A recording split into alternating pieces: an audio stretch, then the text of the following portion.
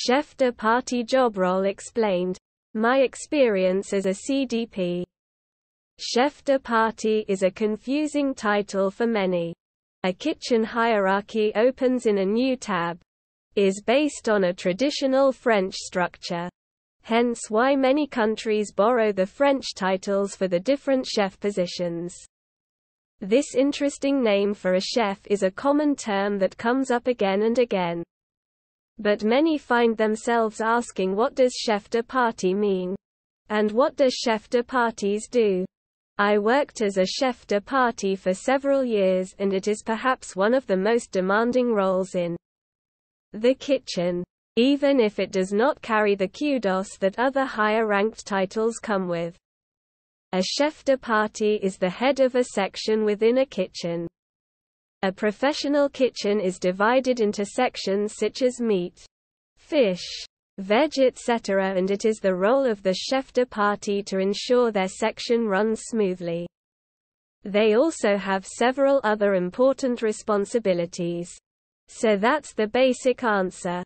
But as always, there is a little more to it than that. There are important little nuances that anyone looking to begin a chef career opens in a new tab should be aware of. With that in mind, we'll take an in-depth look at the role of the chef de partie and what their responsibilities are within a kitchen. What does a chef de partie do? As mentioned above, a chef de partie must take control of a section of the kitchen so that it can work alongside all the other sections to produce flawless dishes every time. A chef de partie will control their section of the kitchen.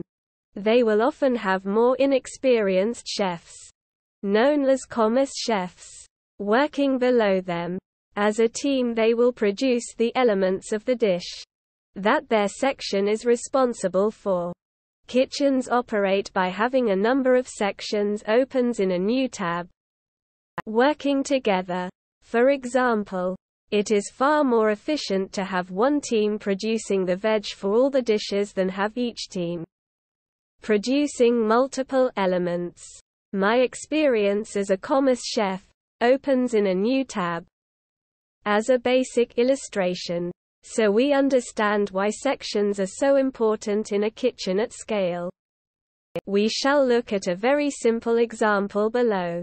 If our restaurant has just 2 items on the menu, probably wouldn't be very popular, but we can run with it. Fillet steak with green beans and new potatoes. Sirloin steak with mushrooms and chips.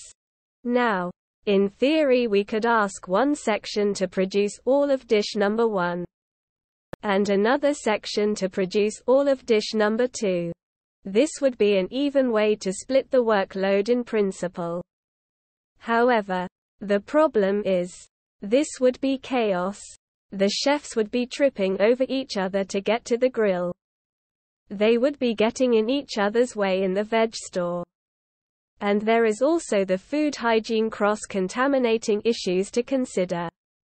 A far more efficient opens in a new tab way is to ask one section to cook the meat for both dishes, and one section to cook the potatoes and veg for both dishes. A very simple example, but hopefully illustrates the point. Especially when we consider the menu will have multiple dishes. Having clearly defined sections is the only way to do it efficiently. The number of chefs on a section varies depending on the size of the restaurant opens in a new tab, and the number of people in a brigade. For example, if we look at a medium-sized hotel opens in a new tab, it would not be uncommon to see 3 chefs per section. In our example, if there were 3 chefs on a section, one of those would be a chef de partie and the other 2 would be commis chefs opens in a new tab. The chef de partie will be guided by the sous chef opens in a new tab and head chef working above them. In the same way, a manager in other career areas will guide their staff. Chef de parties will then take this information and relay it to the commis chefs working below them. The responsibilities of a chef de partie. The role of a chef de partie is very hands-on, as they are ultimately responsible for all the elements being produced on their section. They will prep the dishes during the day and be on the stove cooking during service times. It is their job to speak to the sous chef, and the head chef opens in a new tab to make sure they understand the elements of the dishes they are responsible for. Whilst a chef de partie has input in menu creation, they are expected to carry out the vision of the head chef. Morning meetings among the chef de parties. Sous chef opens in a new tab, and head chef will focus around which sections are going to be responsible for which elements that day. Some may be obvious. The fish fillets are clearly going to come from fish section. However, oftentimes there is some ambiguity. For example, the sautéed beans may come from that fish section as well that day rather than the veg section. This approach prevents one section becoming overwhelmed. Opens in a new tab. During service. When a menu is written, it is done so with the idea of sharing the workload out among the sections, but in reality this can be tricky. A situation where one section is so busy it is unable to cope, while another section stands by twiddling their thumbs, is no use to anyone. Once the chef de partie knows exactly what their section is responsible for, and how the elements of each dish should be created, they will set about putting their team to work. They will relay the information to the commerce chefs. Opens in a new tab on their section and assign tasks to each one based on their experience levels. It is a chef de partie's role to train the inexperienced commerce chefs below them, as well as to ensure the overall section is ready for service on time.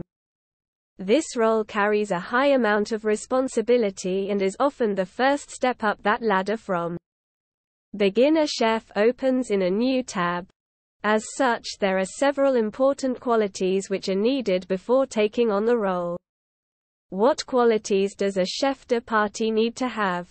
We can see that the role of a chef de partie is very demanding.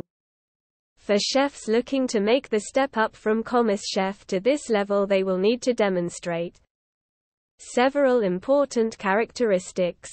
A chef de partie should be well organized, comfortable with issuing instructions, and a very reliable cook during service periods, as well as many other important points we shall look at.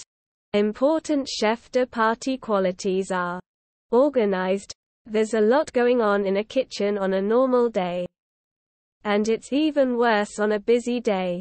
Chef de parties must be able to prioritize the workload and hopefully be staying one step ahead on the prep work.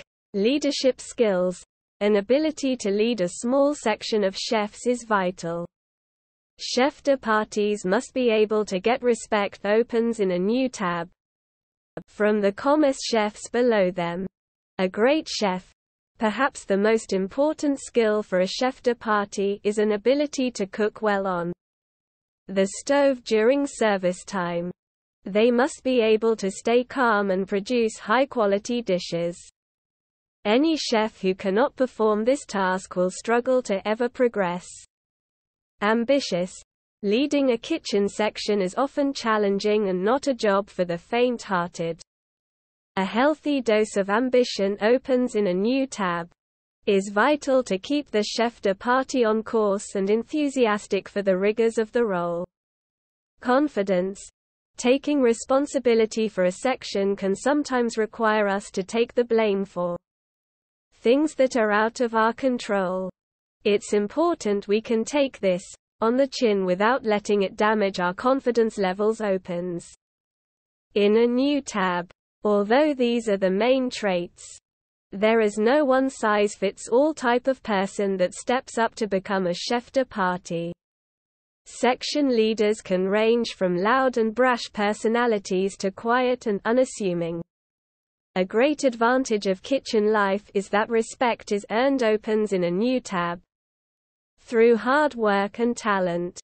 If a chef has great cooking talent, but is naturally quieter, this is not a problem. They will be followed by the other chefs as they have gained their respect by the cuisine they can produce. We often see underconfident newcomers opens in a new tab gain in stature as they progress in their career. Often those who start off shy and unassuming soon find their feet and are issuing out orders without any problems. How long does it take to become a chef de partie? Timescales vary greatly depending on the type of cuisine being cooked. Generally, the higher the standard of cuisine, the longer a chef will stay at commerce level. There is just so much more to learn that it takes longer. However, as a general guide, to become a chef de partie takes on average around 2 years. This is the amount of time required for a commerce chef to gain the necessary experience and culinary qualifications. However, the standard of cuisine being produced has a large effect on this timescale. Working in a reasonable kitchen that cooks food from scratch, a commerce chef opens in a new tab, can work their way around all the sections, gaining the required experience, to then be considered for the promotion to chef de partie. A chef de partie will always be qualified opens in a new tab, or if they have chosen not to complete a qualification, they will need to be able to demonstrate considerable cooking experience.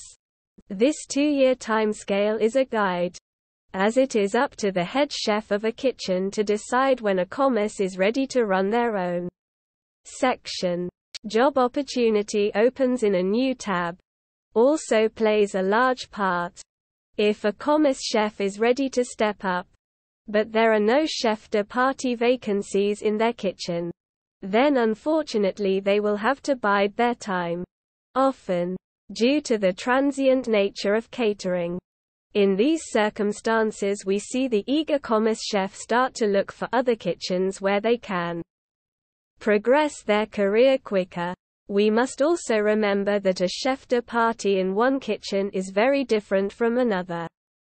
A chef de partie in a pub restaurant will not be able to become a chef de partie in a Michelin star restaurant overnight. They will need to step back down to commerce level in the higher standard restaurant before progressing again. Michelin star restaurant prices opens in a new tab. Many chefs also choose to stay at commerce level for a long time in order to gain as much experience as possible. Chefs that like to travel may choose to spend years moving between high-end kitchens staying at a lower level. This has a catapult effect on their careers when they do decided to move up the ranks. Commerce chef can be a difficult role for some, and they are eager to progress as quickly as possible, as well as the extra respect and status chef de partie level gives someone. The associated pay rise opens in a new tab is also very welcome.